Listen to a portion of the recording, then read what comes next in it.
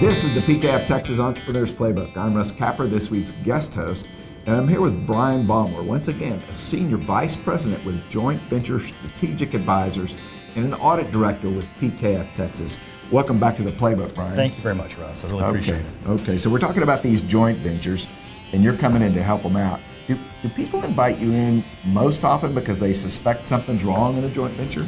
Well, I think some of it is that, but a lot of it's because each of these arrangements they enter into have a standard requirement to allow for an audit. So many of them execute their right to have an audit. And when they do, we're typically engaged by the party that's typically not the operator.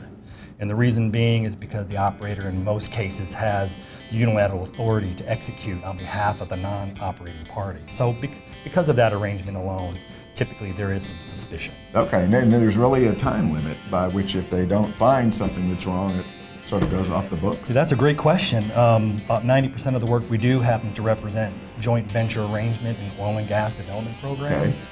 And they actually have a 2-year window.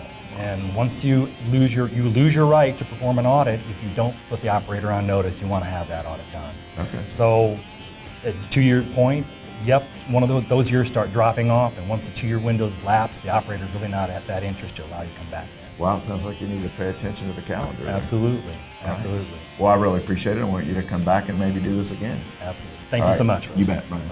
All right. For more about joint venture services, visit JVSA.com. This has been another Thought Leader production brought to you by PKF Texas Entrepreneurs Playbook.